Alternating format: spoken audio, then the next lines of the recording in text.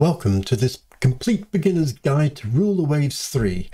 I'm going to do a mini tutorial series based on a game of France done in a really small size, set to 1890 at the very beginning of the game, just so that you learn the basics. You don't need to know about aircraft or missiles or any of those kinds of things, just solidly how to create a fleet of gunships that can go out, fight, and sink the enemy. We load up the game till we get the splash screen. I'm going to press continue as I've already developed a small navy, which if you saw my previous video, you'll have seen. So here is a small size French navy. It's fine for understanding the basics. It's not in any way inferior because it's small size, because everyone else is small size. If we have a look at the almanac here, sometimes called Jane's fighting ships, you can see that France has 4 battleships, Germany 1, Austro-Hungary 2, the British 6, Italy 3, Japan 1, USA 2, Russia 4, and Spain 2.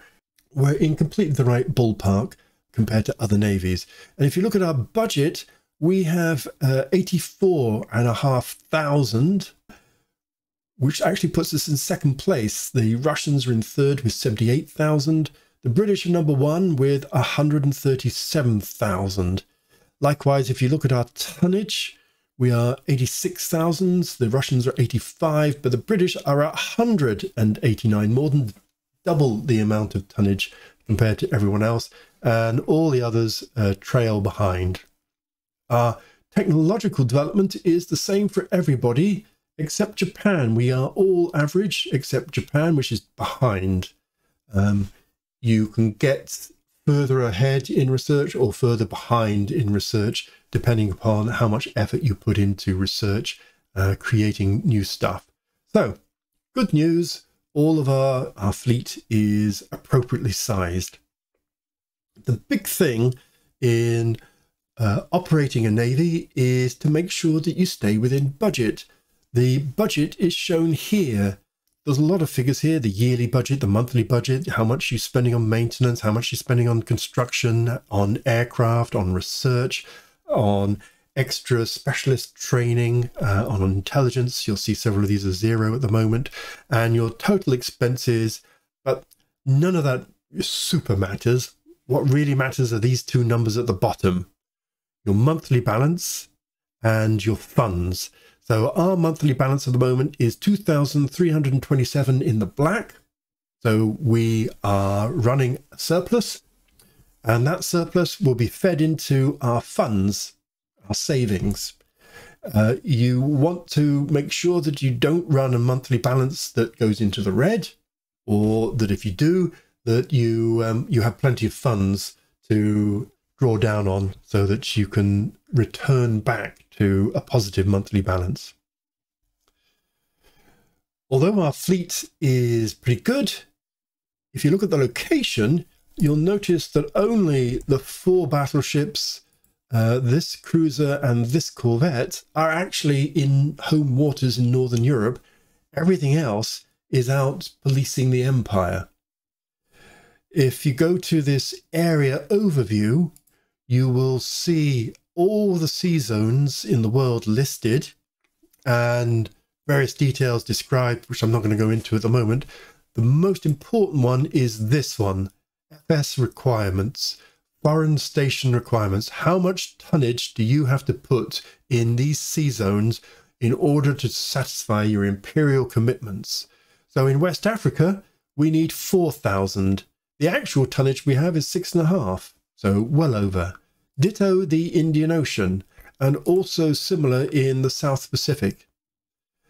In Southeast Asia, where we have our biggest number of colonies, we need 9,000 and we have 14,250. So it would be lovely to be able to extract one of those ships and send it back. However, the smallest ship that we have out there is 5,600 tons, which is ever so slightly too much to send back without sending our foreign station requirements into the red. down here, there's a tonnage on foreign stations check, and currently it says OK. But if we were to send SAFAX back home, this would go red, and the number there would show us how many tons short we would be.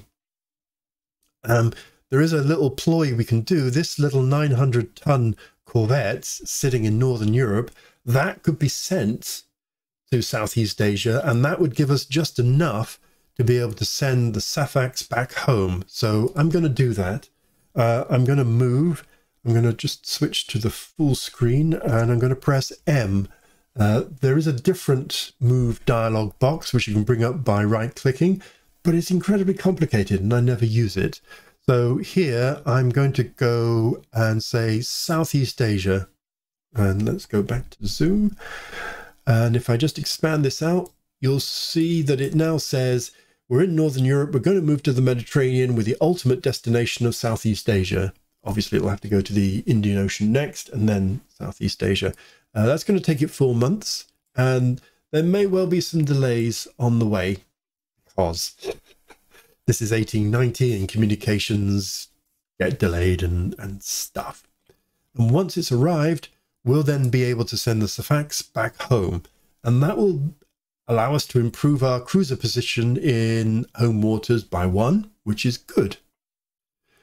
As well as the ships in service, you will also get ships under construction, and here we have 2.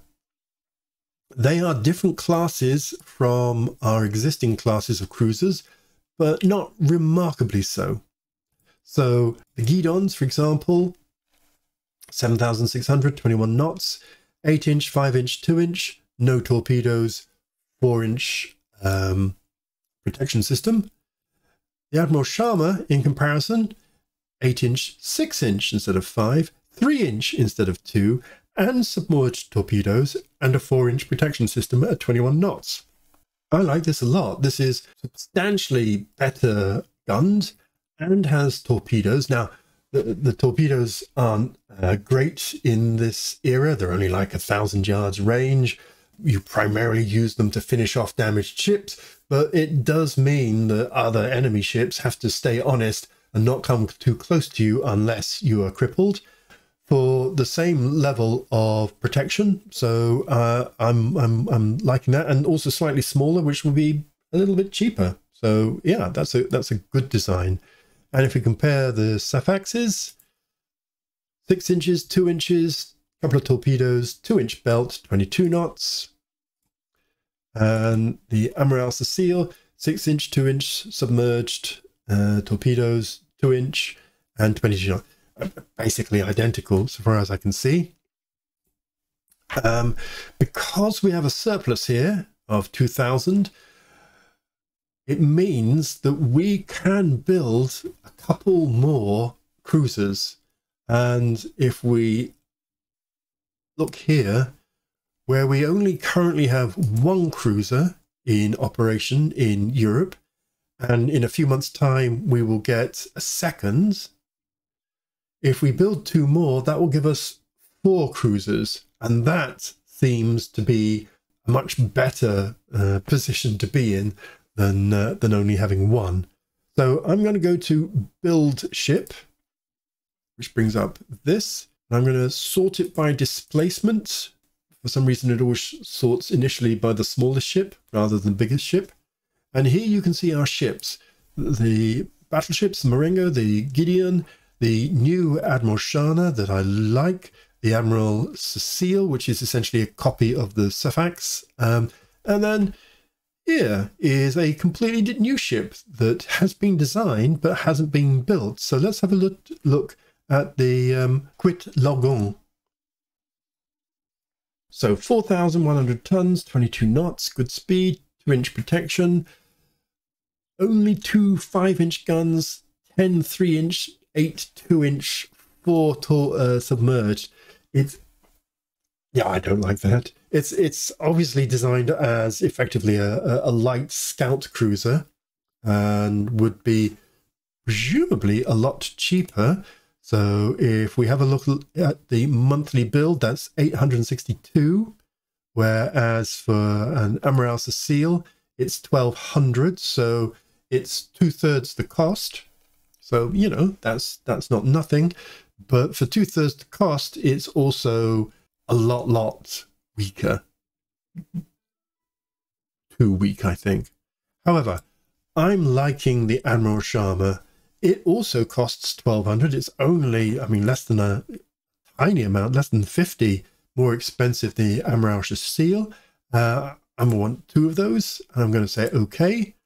And there they are, added to the list. And we are at -107, which is trivial. We've got 15,500 to play with, and our budget tends to rise. Your economy tends to increase as tensions increase with your opponents. Also, the budget increases. So I'm absolutely fine with that. That is not a problem. If we go back to the ships in service, you'll notice that there's this div column here.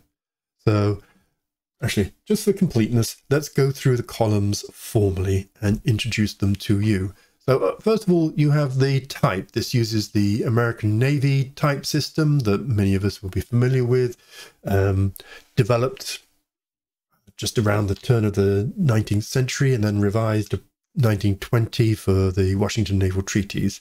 So B for pre-dreadnoughts, CA for armored cruiser, later heavy cruiser, CL for protected cruiser, later light cruiser, KE for corvettes. The corvettes come in different sorts. So we have one here, which is 1,700 tons. Notice this little C by the speed. That denotes it as being fitted out for colonial service.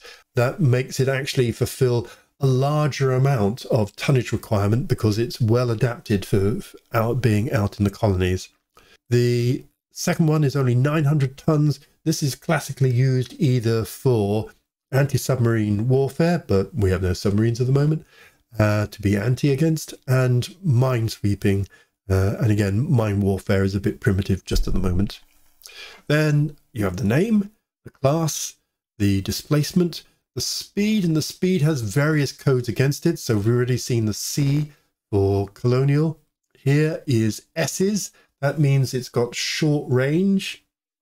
If it has nothing, it's medium range. If it has an L, it's long range, and an E, it's extreme range.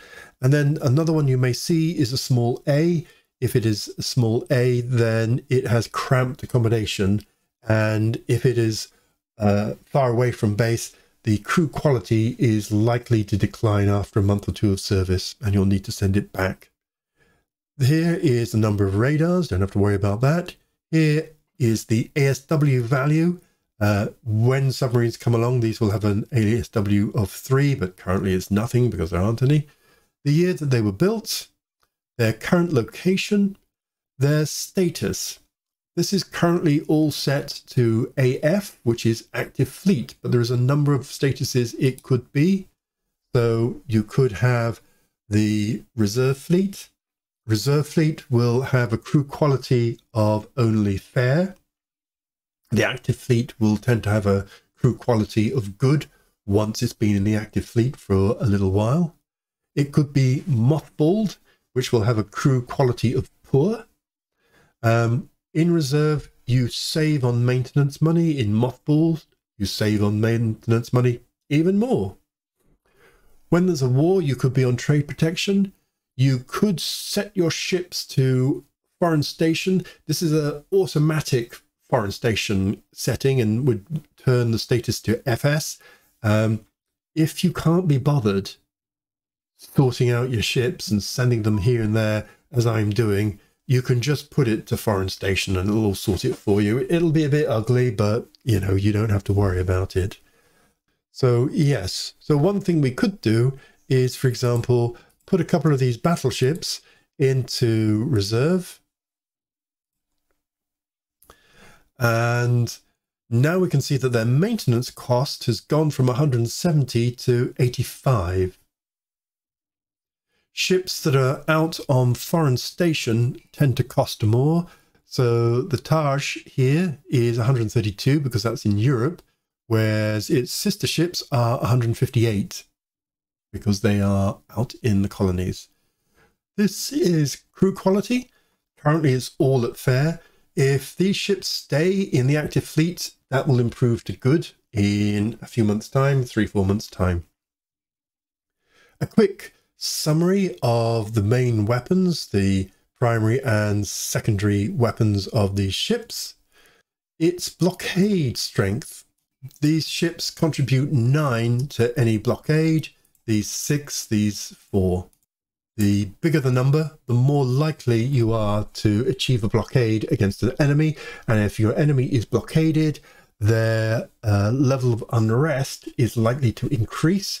Our unrest level down here is currently level 2, which is a small concern. It really should be 0, so I'll be looking for that to go down. If it gets to level 10, then you run the risk of resolution, and certainly in a war, the higher the unrest goes, the more pressure there is to sue for peace. Then here is the division it's assigned to. There are no divisions set up, so I'm going to set them up in a moment. And then here are the officers that command. They all have question marks against them because they're all brand new and we don't know anything about them. Over here is the officers. Let me take that off. And you can see they're all listed out by rank and by name. There's a preferences to say make these ranks English equivalent. Years of service, how many battles they've been in, their ability, which is above average, below average, etc., or average. Special ability, their status, whether on active service or not. I don't think we need to see any dead officers, and we don't need to see any retired ones. They will retire of their own accord. And what they're currently doing, what they're commanding. So I'm going to go back and I'm going to bring up the division editor. And we're going to create some divisions. The divisions are units that the ships will operate in. So we're going to make a BX1, that's B and BB, Pre-Dreadnought and Dreadnought.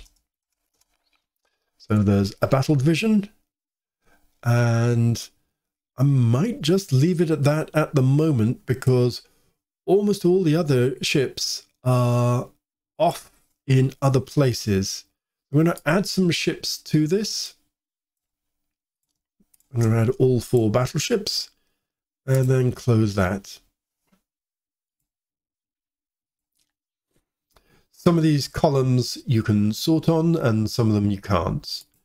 You can sort on speed, you can sort on displacement, you can sort on type, for example.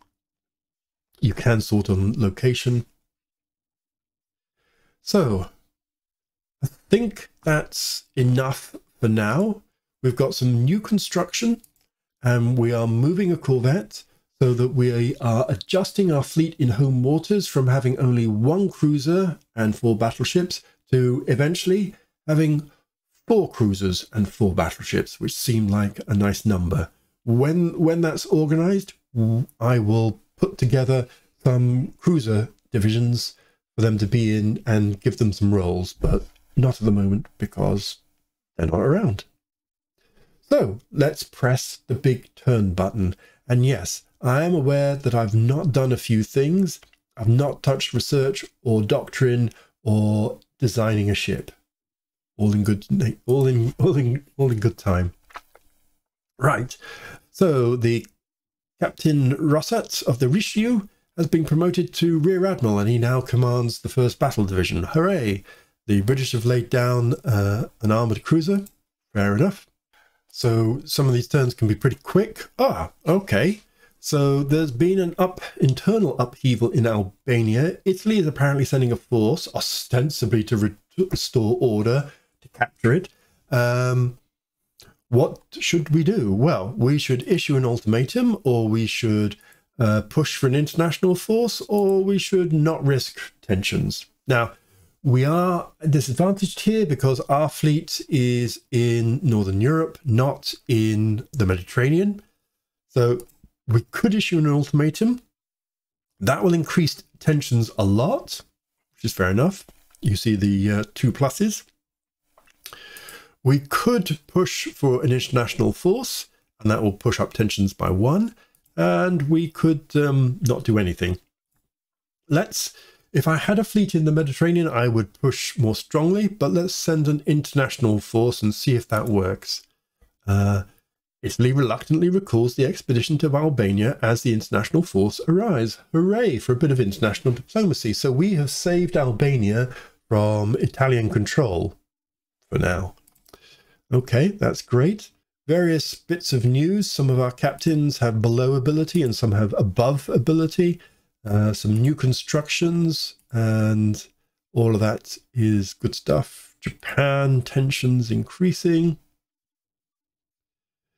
Tensions reduced as they do not raise tension with a strong nation. Oh, okay. You'll notice my little corvette here has now reached the Indian Ocean. So next month in April, it hopefully will arrive in Southeast Asia, and I can send back the Safax to Northern Europe.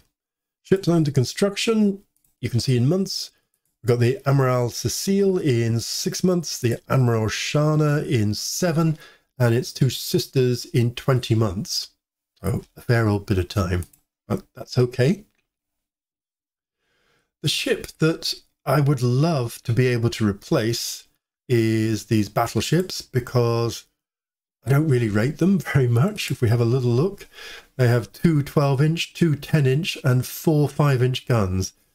Ignore the graphic that seems to imply that it has 8 5-inch guns. The number is the source of truth, not the graphic. These little bugs will no doubt be fixed soon. I'm not thrilled with that. If we look in the almanac and we go and say, have a look at Britain, you can click on any of these countries. You can see the national data, some facts and figures, and stuff about their research success. We can see their ships. Now, we have no intelligence against the British at the moment, so you have to treat this with a pinch of salt.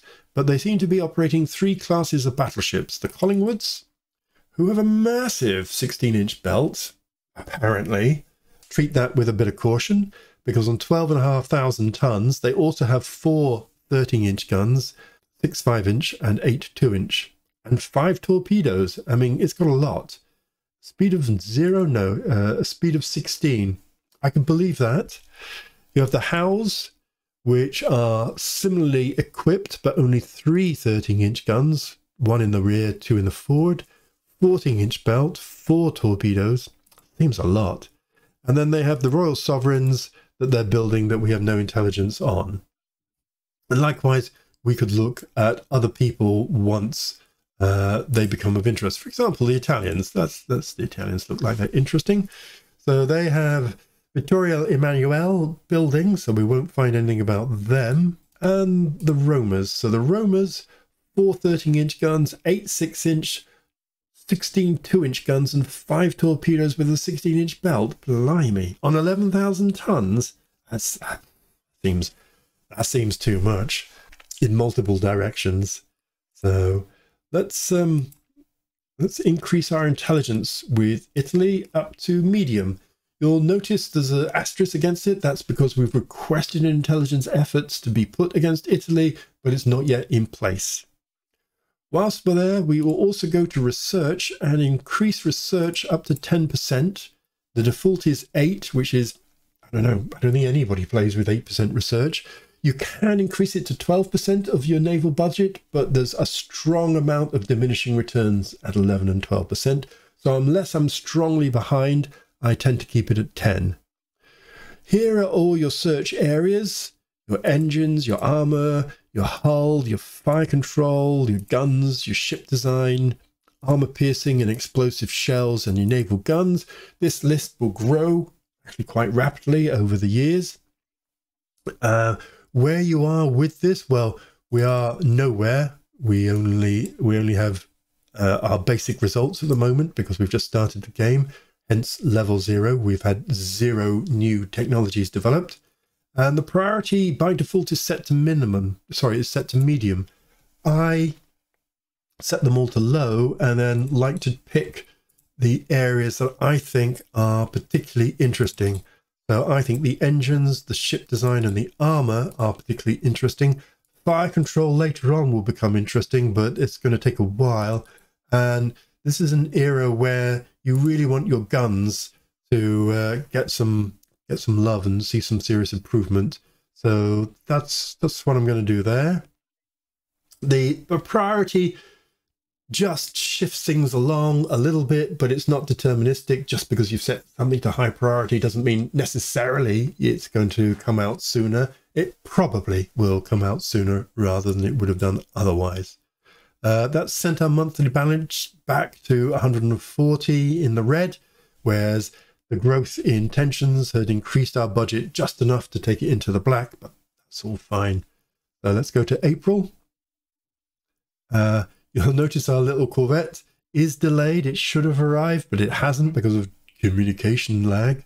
So that's a little bit annoying. And then we will go to May. But first of all, our spies, even though we're not particularly spying on the Japanese, has had a look at one of their cruisers.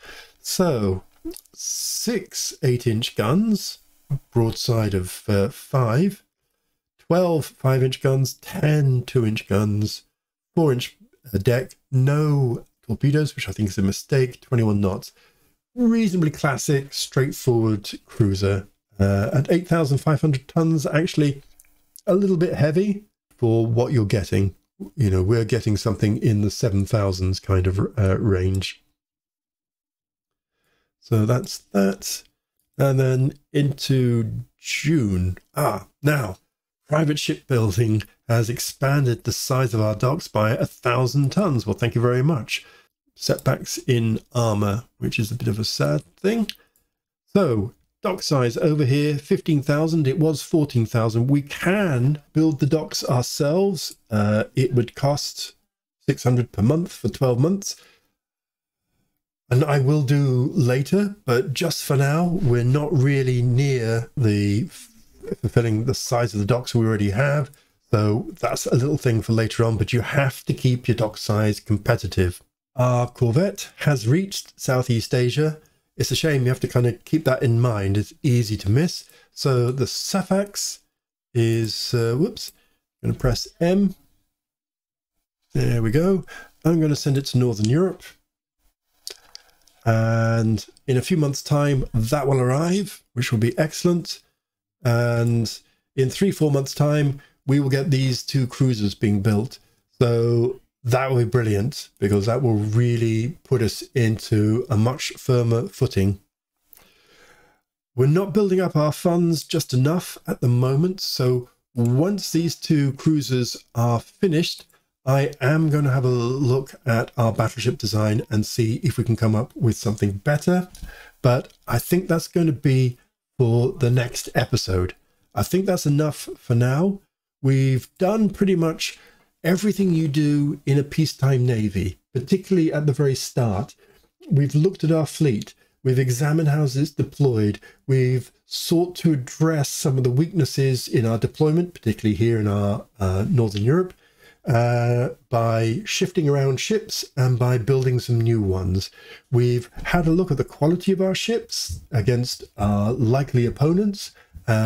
We've adjusted our intelligence efforts to meet the fact that we may well have to go to war with Italy if things carry on as they are. And we are in a solid place to carry on into the second half of 1890 and see our fleet mature, because probably in 91 or almost certainly in 92 we will be at war with either Italy or Germany, would be my guess. There is some volatility in these events, and peace can break out suddenly, or tensions can suddenly bubble up, or sometimes tensions can be absolutely fizzing at the max level, but not actually flipping into war. Part of the fun of the game is not knowing how that's going. But for now, it feels like a solid start. And I hope that it encourages you, when this is released in a couple of weeks' time, to get in here, get a little navy, push it around, and start enjoying the complex series of challenges and decision-making that is the characteristic of Rule the Waves 3. Thanks for watching.